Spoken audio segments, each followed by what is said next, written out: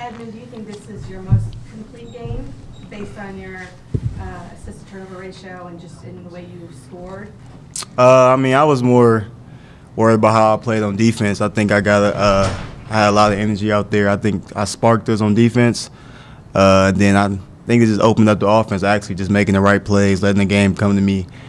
And, yeah, it started with the defensive end, though.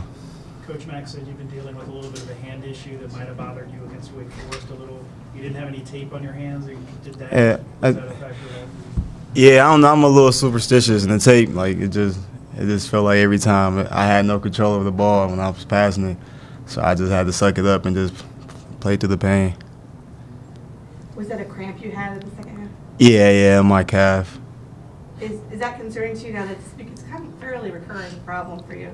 No, I mean, it happened like 3 times. I don't really think it's a big problem. How do you fix something like that? Staying hydrated. I was probably a little dehydrated today. Are you happy with where the team's at going into Big East play? Yeah, I mean, for us to be good, we need our role players to step up and gain the confidence. So, like, for me to see Kaiser out there making big shots is a good sign. I mean, we have to be deep for us to compete in the Big East.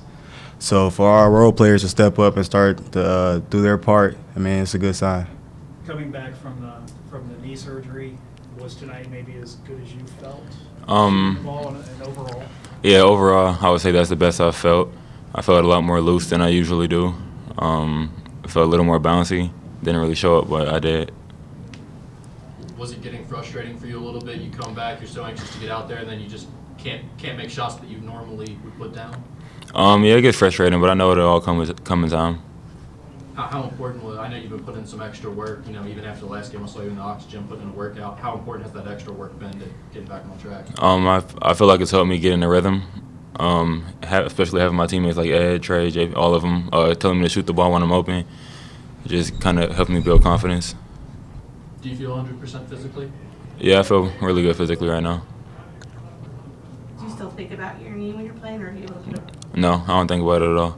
Is that new, or is that the way it's been for you for a while? I try to never think about it, to be honest. So the game turned in the first half, down by 11, and then 35-8, you outscore them to close the first half.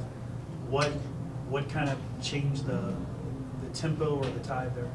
Us being aggressive on the defensive end. I mean, that was something Coach Mack stressed in practice. He wanted us to be aggressive against them. And we kind of was playing a little passive, and we didn't have any energy, I guess. And they came out hitting shots, and they kind of woke us up. I mean, we didn't want to be in a dogfight, so we had to pick it up. Were your defensive schemes different in the first 9 minutes, and then you went back to maybe the pack line? No, I mean, we had a little different defensive scheme, I would say, but yeah, we kind of were all our pack line. So when we, maybe the third war, Coach Mack kind of told us we got to get back in our pack line because we was kind of out trying to deny it a little bit. But Ed, can you describe what's going on with your hand, what you feel during games when you're playing? I don't know. It happened in I think Colorado, but I don't know. It's just every time I catch or dribble the ball, it's just nagging, and it can't heal because I'm practicing every day. But it's gotten better. But sometimes in practice, I just reheard it. So we've been doing little tape jobs and stuff. But man, it's getting better. Hopefully these next couple of days while I'm at home, just get some rest, stay off it, so we can just get good for the Big East. Kaiser, you looking forward to going home and seeing family?